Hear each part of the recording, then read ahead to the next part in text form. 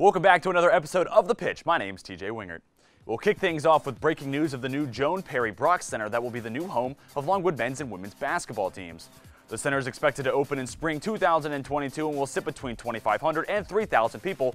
That is up from the max capacity of Willard Hall of 1,807. Now moving to the women's lacrosse team, they sit at 5-8, 2-1 in Big South play.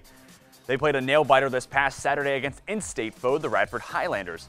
It was 16-15 with just 8 seconds left. Adrian Rios takes a rip from right in front of the net, but it's high and off of the post, and Longwood holds on for its first conference win. Then they made it 2 in a row in a close game against Gardner-Webb, winning 13-12. Caitlin Lucarelli led the way for the Lancers with a second 7-goal game on the season. She now has 41 goals on the year, as well as Taylor Bleckstone being named Big South Freshman of the Week. On the year, she has 21 goals and 24 assists. Transitioning to the red-hot softball team, they're winners of 11 of their last 13 games and have won 10 consecutive games against their conference rivals. The team topped the UVA Cavaliers on Tuesday night 11-6 thanks in part to a 3-run home run from Jordan Clark, her 5th on the year, as well as a 3-hit game from junior Casey Carr.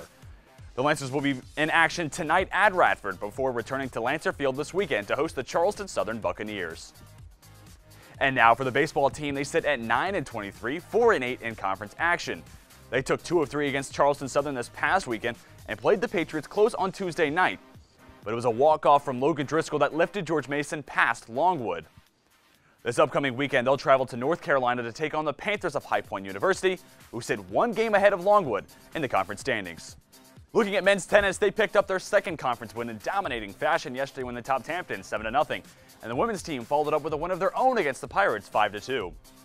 And to round things out, the men's golf team, they finished 8th at the Golden Horseshoe Intercollegiate with a strong performance from junior Brandon Weaver, as well as fellow junior Tegan Stevenson. The women's team also had a top 10 finish this past week. They finished tied for 7th at the inaugural UNC Asheville tournament, and they had 3 different Lancers finish in the top 25.